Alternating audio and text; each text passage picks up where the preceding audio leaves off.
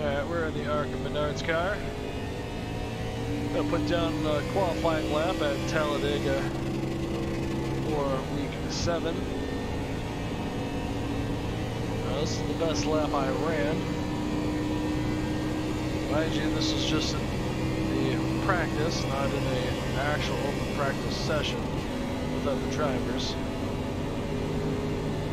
Just loaded the stock setup in there and initially drove around and tried to see how fast I could run up against the wall. A lot of times in the middle lane, a lot of times in the bottom lane. Instead of running the bottom lane, trying to figure out what the fastest way around the track was. And then going one better and increasing the steering ratio to 16 to 1, the highest it could go. So we're going to run mostly up high for the get up to speed, and then the first actual practice lap, first actual qualifying lap that's counting. Just continue to run that high line. As easy on the throttle as you possibly can.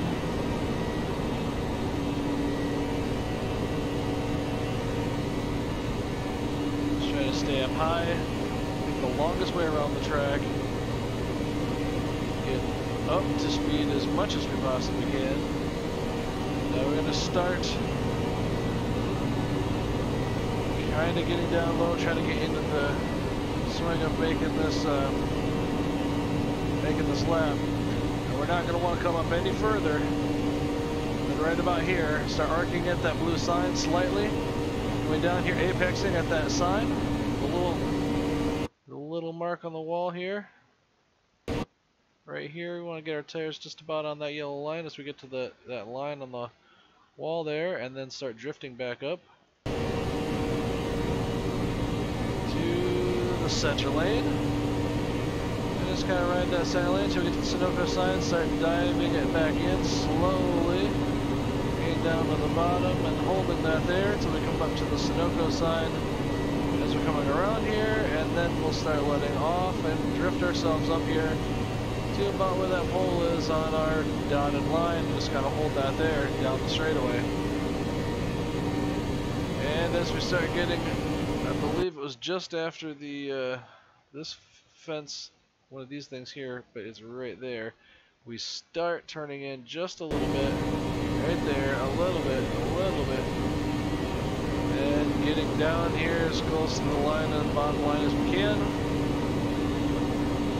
About that Sunoco sign once again, we start bringing the wheel back out. Again, no further up than that. About the sign, start slowly bringing it down so that the apex of the corner will left side's on that line as we hit that mark. And right back to the center. That was the best lap I ran, which was lap 42. And that right there was a 53.012.